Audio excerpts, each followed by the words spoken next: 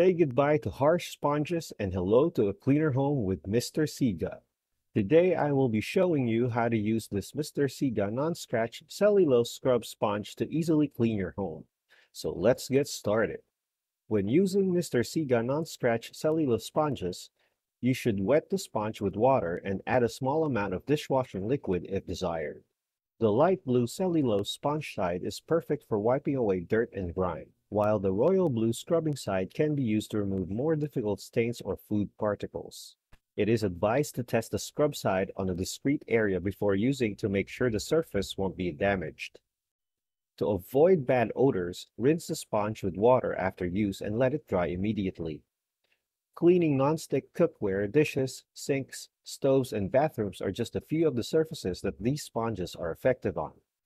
To avoid harming the surface being cleaned, it is crucial to avoid utilizing the scrub side with abrasive cleaners. I've been using the Mr. SIGA non-scratch cellulose sponge for 2 months now, and I have been very happy with it. I've used them to clean my kitchen countertops and bathroom sinks, and they have done an excellent job. The sponges are also durable and last a long time, which is great because I don't have to replace them very often. Overall, I can say that the Mr. SIGA non-scratch cellulose scrub sponge is absorbent and streak-free, allowing an easy way to wipe away dirt and grime without leaving any streaks behind. Also, they don't develop any unpleasant smells even after multiple uses, as long as they are rinsed and dried properly, which is a big plus to me.